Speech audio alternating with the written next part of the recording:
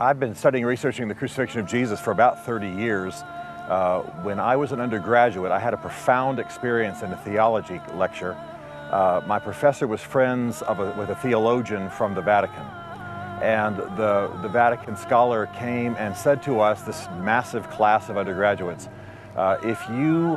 whatever you think you know about the crucifixion of Jesus, you don't know. You just know what you've been told. You know what you've surmised from movies and from the text. It was far more harsh, it was far grittier, it was far bloodier, it was far nastier, it was far more corrupt than you've ever imagined.